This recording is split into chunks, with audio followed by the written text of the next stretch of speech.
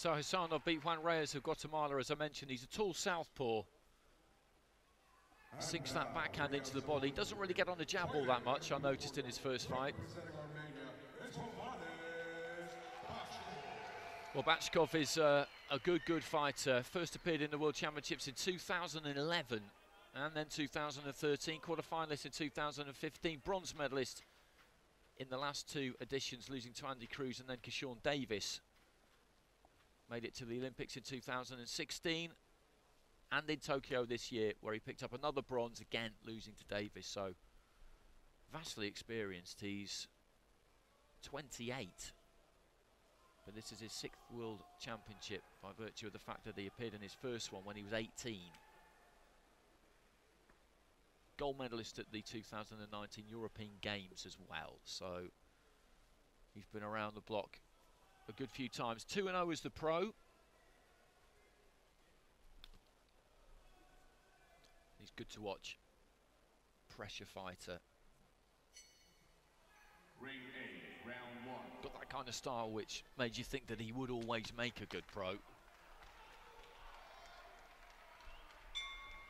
Ring B, round number 1. So into the first, HASANOV Azerbaijan in the red, BACHKOV Armenia in the blue, and BACHKOV will stalk, come in behind that guard.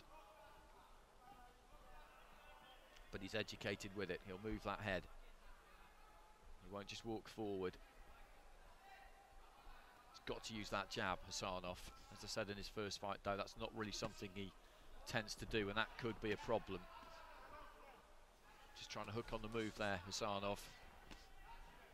BACHKOV is already getting his feet into range and finding the body. 1-2 from HASANOV. Good body attack there from HASANOV. Left to the body, I mentioned that, then followed up by right. He's got to get BACHKOV's respect. He's got to be able to hit him hard enough.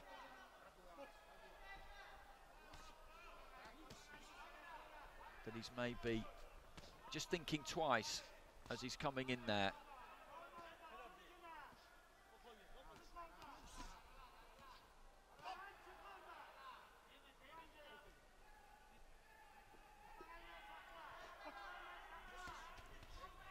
Keep the uppercut on the inside. HASANOV. He's using his feet well here, but as I said, he doesn't really have a jab, so to keep BACHKOV off, it's those body attacks and then moving off as he's throwing the hook. How long can he keep that up for? That's the question I would ask. BACHKOV trying to tuck up there. Goes down to the body. HASANOV feeling that the head came in a bit low there. Just holding out that right hand to try and measure with the left there. HASANOV, BACHKOV quick with those feet. He's pretty good at cutting off the ring. Attacking the body, going upstairs to the head. Good from HASANOV though. It looked like he could have been in some bother on the ropes there, but immediately started throwing back. He punches hard enough, I'd say, HASANOV, so that no opponent could really just walk him down and not be bothered at all about the power.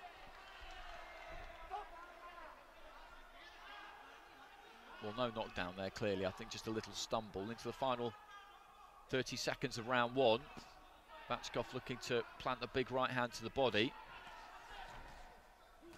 He's looking for the uppercut there, HASANOV. He's been boxing almost entirely off the back foot. It's BACHKOV who's been coming forward, but in terms of who's landed the better scoring blows, good straight hand there from HASANOV, straight left hand. I think HASANOV might have taken that. He's had a good round there. A lot of pressure came from BACHKOV, absolutely. He was on the front foot, he's stalking, doing his thing that he always does. Split scoring. 2 judges going for HASANOV. That's the way I'd have gone with that one. BACHKOV with the other 3. I could see it either way. I just thought the greater number of cleaner blows landed, quite simply, came from HASANOV. Tucks up well, BACHKOV. There's very little to hit there. He's got big solid arms on him, long enough to pretty much cover his body, and if he really tucks in that chin, which he does, then he can protect the head as well. So that's an effective shell that he's got going on there. Ring A, round 2. Ring B, second set.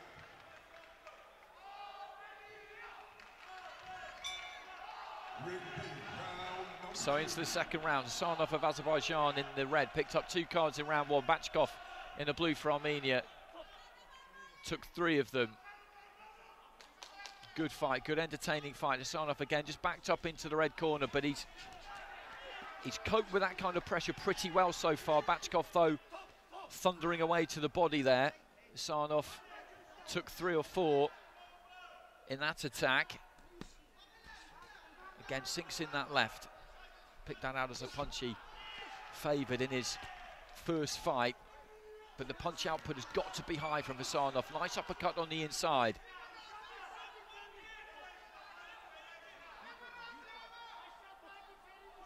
Because the way he fights, he's just trading at mid-range there with Bachkov. Right hand there from Bachkov just knocks him back into the ropes.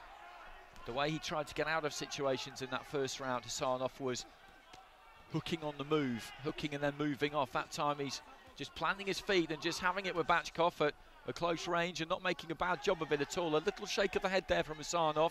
I think he feels that Bachkov is coming in a bit low with the head. The referee has taken a point. The referee has responded to that and taken a point. Midway through round 2, well, that makes things very, very interesting. He does come in a bit low with the head at times, Bachkov, but he doesn't dip it that low, to be honest. It's more just due to the fact that Hasanov is a lot taller than him. But the point has been taken, and I think the gesticulation from the fighter there did play a part. Bachkov working to the body. Well, the referee breaking them up there. I'm not quite sure what for. Left hand up top there from Bachkov and a straight right hand as well. He's beginning to get to Hasanov a bit here. He needs to win this round now with the point deduction. That would essentially leave it an even round.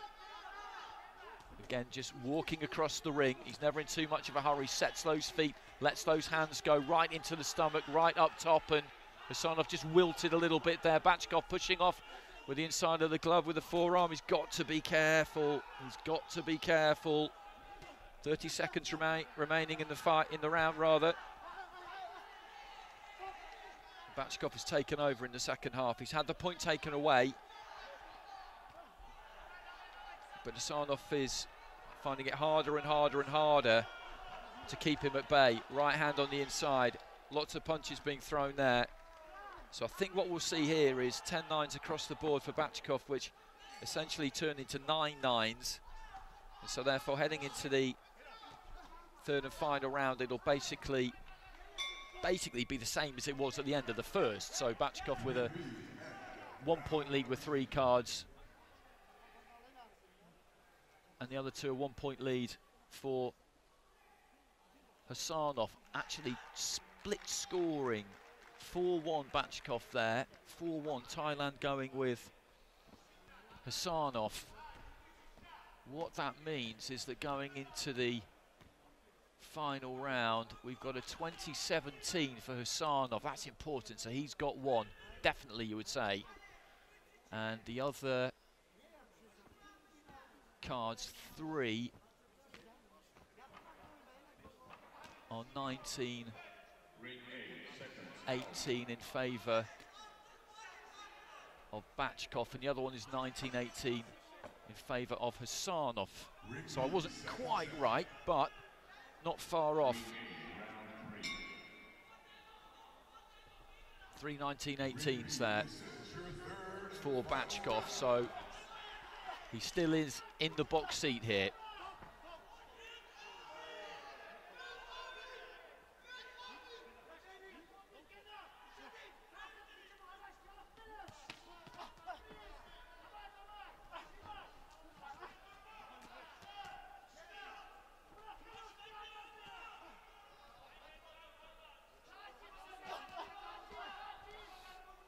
Bachkov just trying to pen Hasanov in the in the corner there. I do think the lack of a real jab has been a problem for HASANOV in this fight. You look at how tall he is, and the fact that he just doesn't really throw it at all is,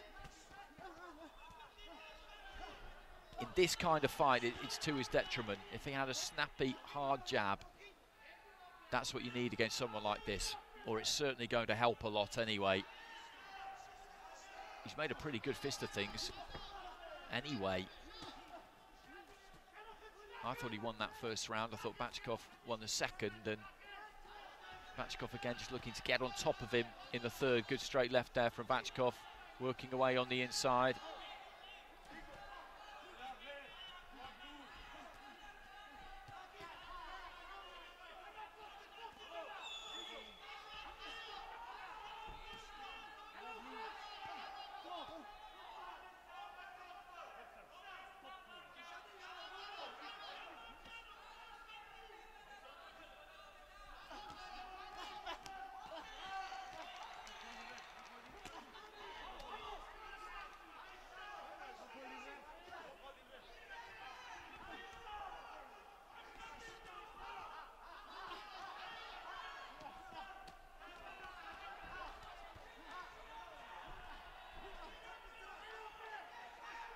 Just relentless from BACHKOV heading into this final minute.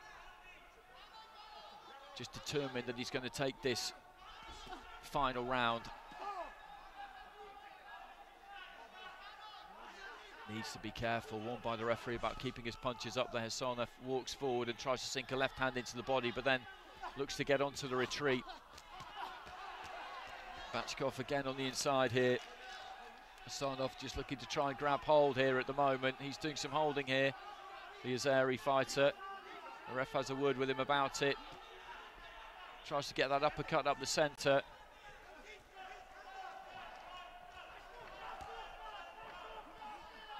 Three cards, 19-18 to BACHKOV, heading into the final round. 120 points to 17 for HASANOV. HASANOV is claiming it, but I think BACHKOV has won that final round, which would see him go through. Very entertaining fight, very entertaining indeed. The point deduction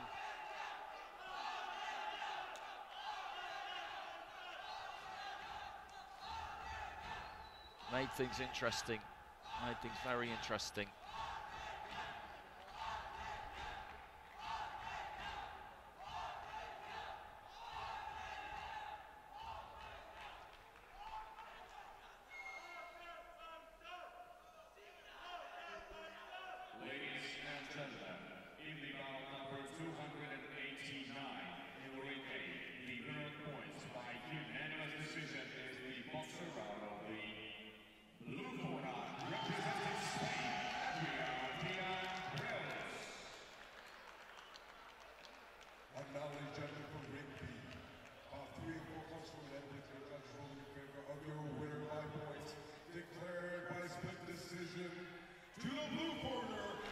BACHKOV gets it. Split scoring in the final round. 4 out of 5 judges went his way with 10-9. So there's a level card in there, 28-28 from our judge from Wales. We didn't need to go to a referee's decision on that card though, because we already had a majority. It's 3-1 in favour of BACHKOV, who's got 3 cards of 29-27, so 3 rounds to nil. HASANOV has got one 3-0 as well, which turned out at 30 points to 26. I'd have been in line with the judge right at the top there, our judge from Wales. I had it 2-1 with the point deduction. That for me made it 28-28. An interesting fight. Point deductions all over the place in Ring B this evening.